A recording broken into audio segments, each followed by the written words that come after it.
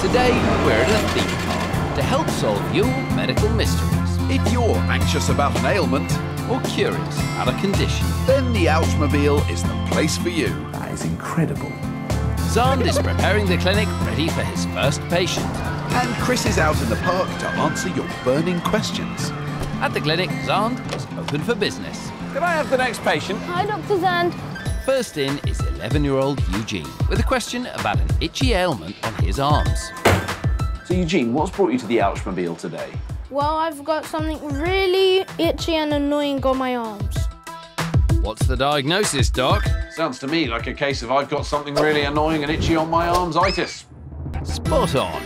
So what we're looking at here is actually something called eczema. It happens when too many skin cells are produced, and it's also a chance for Xand to show off his doctor skills.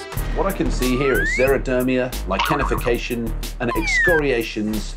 What that really means is it's just the Greek words for dry skin, itchiness, rough skin. Yeah, OK, Xand. Anything you want to ask Eugene? Is there anything I can do to make my eczema better? Keeping it really well moisturised will stop it itching and keep that skin looking nice. Beyond that, avoiding itchy fabrics like wool, nylon, polyester, things like that. Apart from that, one of the things you can do is get older. So as you get older, it's likely that it'll clear up, and lots of people who have eczema when they're children don't have it when they're adults. Away from the clinic, Chris is out and about in the park, solving your medical mysteries. Why do we get brain freeze when we eat ice cream? Well, it's to do with when the cold ice cream gets into your mouth, on a hot day, the nerves in your mouth contract all the blood vessels around your mouth. Because blood is one of the ways of your body cooling itself down. So you get pain from the nerves from the cold, and you get changes in the amount of blood in your head, and that's what hurts. Why do you strain your muscles? If you move a muscle when you're not ready to use it, you can actually tear all the little fibres that make it work. And they'll heal up, and they may even heal up stronger. That's why weightlifting makes us stronger. It tears our muscles. But in the short term, it swells up and it really hurts. But it almost always gets better. Back at the Ouchmobile, there's a new case in the waiting room. Next patient, please. And it's 11-year-old James with a curious case on his face. So, James, what's brought you to the Ouchmobile today?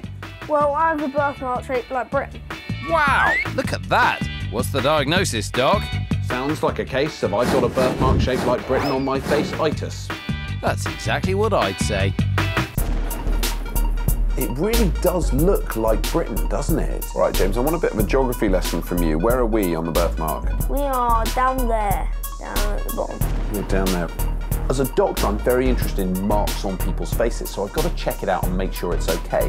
I'm looking at the edges, I'm making sure they're not raised, they're not too irregular, that it's not bleeding. Everything about James's mark on his face says it's a normal, healthy birthmark. Why is my birthmark shaped like Britain? There isn't actually any rhyme or reason why birthmarks are shaped in particular ways, but your one is definitely the coolest one I've ever seen, though. It's also probably the most useful, because if you get lost, you can find yourself on a map on your face. Job done for today. Clinic